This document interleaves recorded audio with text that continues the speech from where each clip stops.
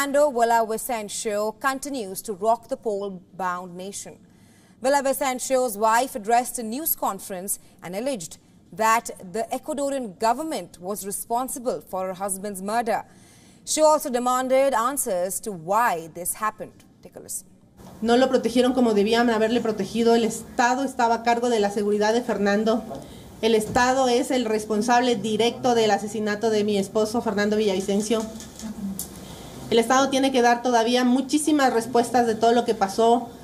Su custodia personal no cumplió su trabajo. Yo no quiero pensar que vendieron a mi esposo para que sea asesinado de esta manera infame. Meanwhile, Villavicencio's political party has announced a replacement for his post. The Build Party's erstwhile vice presidential choice, Andrea Gonzales, is slated to be their new presidential candidate for the August 20th elections. The National Election Council is yet to approve the new stand-in candidature for Gonzales. Villavicencio's wife has objected to this development and said that the selection is arbitrary. The Ecuadorian law forbids the vice presidential candidate from stepping down.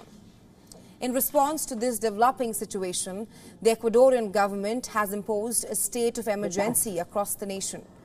4,000 Ecuadorian military and the police officers entered a prison in search of a powerful gang leader accused of threatening Villavicencio. Villavicencio had complained of receiving death threats from Jose Adolfo Marcias, also known as Fito. The Ecuadorian government has now moved Fito from a zonal penitentiary in the major part of Guayaquil to La Roca prison.